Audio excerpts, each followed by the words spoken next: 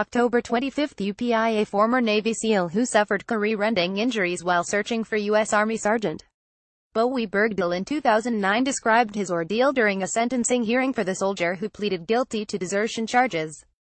The SEAL, Senior Chief Petty Officer James Hatch, said the injuries he received in the search for Bergdahl forced him to retire after 26 years of service. Those injuries required him to undergo 18 operations. "Someone is going to get killed or hurt trying to get this kid," Hatch remembered saying during the search. Hatch, who entered the courtroom Wednesday with a limp and a service dog named Mina, said he suffered multiple gunshot wounds to his leg during a firefight in Afghanistan with Taliban soldiers. "I screamed a lot. It hurt really bad," he said. "I thought I was dead." During the firefight, Hatch said he also lost a military service dog who was shot and killed after locating two enemy fighters. His name was Remco, he said, emotional as he spoke of the fallen dog. Bergdahl, 31, faces life in prison for his crimes.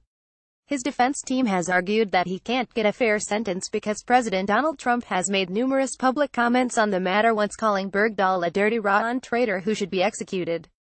Bergdahl said he never intended for anyone to get hurt when he left his post in 2009, and was ultimately captured by Taliban militants who tortured him for 5 years.